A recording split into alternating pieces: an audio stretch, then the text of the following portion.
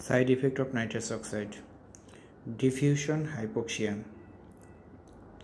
At the end of anesthetic, when inspired gas mixture is changed from nitrous oxide oxygen to nitrogen oxygen, hypoxemia may occur as the volume of nitrous oxide diffusing from mixed venous blood into alveolus is greater than the volume of nitrogen taken up from the alveolus into pulmonary capillary blood, the opposite of concentration effect.